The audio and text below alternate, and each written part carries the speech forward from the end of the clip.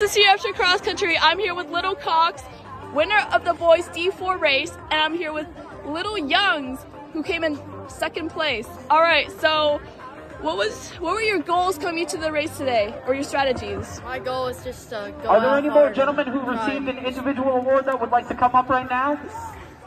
We got one young man proud and already to take some photo opportunities. I just wanted to stay Come behind on up him here, guys. and then Don't take be it with shy. 800 to Don't be go. shy. You earned those individuals. Yeah. We got another one All right. coming up Well, here. what was your We got a biggest third one challenge coming up for here. today? During the race? We don't even need to make it just boys. We can have the girls and the boys come on up here showing them Try off. staying with him. Probably We trying got to a young lady reclose it from at the beginning because I was a little that might want to behind. join us.